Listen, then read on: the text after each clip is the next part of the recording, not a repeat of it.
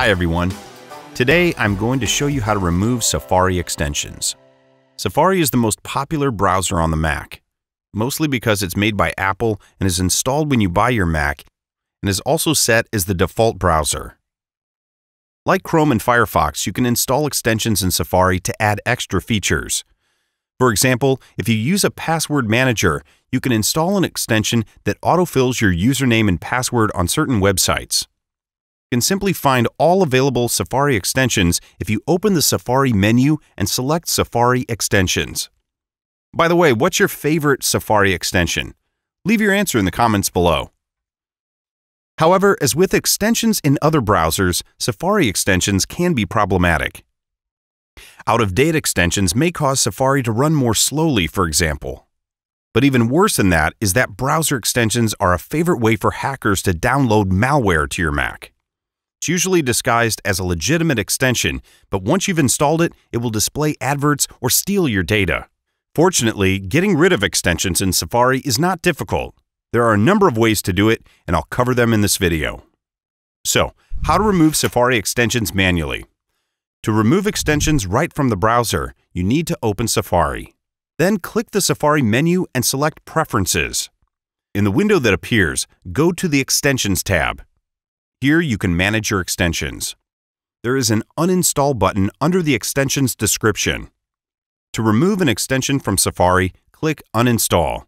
You will then see a notification that an extension is part of the application and you'll need to uninstall the app to automatically remove extensions. Click Show in Finder. Now you should see a new window with the highlighted app. Right-click the icon and select Move to Bin. Empty the trash to remove any trace of the app and extension from your Mac. These can be supporting files, cache, and other types of files that can clutter up your Mac.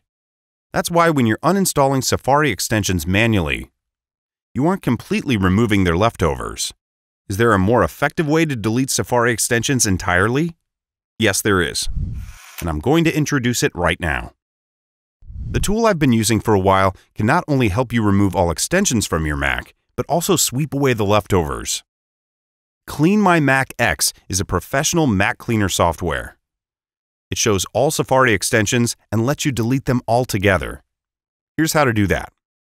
Download CleanMyMac X. Simply follow the link in the description box. Install and launch the app. Go to Uninstaller. This feature will show all apps and Safari app extensions you uninstalled from the App Store. Tick the boxes next to Safari app extensions and press Uninstall. Now your apps and Safari extensions that have come together are removed. There is a Leftovers tab that shows the remaining data of the apps you deleted manually. Check the tab and uninstall files that have been piling up. CleanMyMac X also has a dedicated extensions module that detects Safari extensions you've installed not from the App Store. To clean those, go to Extensions. Here, select those you want to delete and click Remove. Wow, I managed to remove a lot of extensions that I forgot I had. It's time to check whether there are no malicious extensions that I could miss.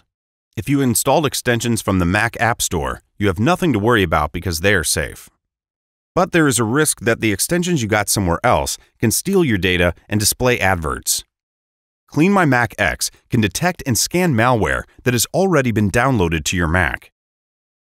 If you found an extension that you think is suspicious, then you should use CleanMyMac X to scan and remove it. Here's how to do it. 1. Launch CleanMyMac X. 2. In the sidebar, choose the Malware tool. 3. Press the Scan button. 4. If it hasn't found any malware, CleanMyMac X will tell you that and you'll see a green tick. If it has found something, you can get rid of it straight away by pressing Clean. And that's all for today. I hope this video was helpful. Check out the description box for links and additional info, and stay tuned for more videos.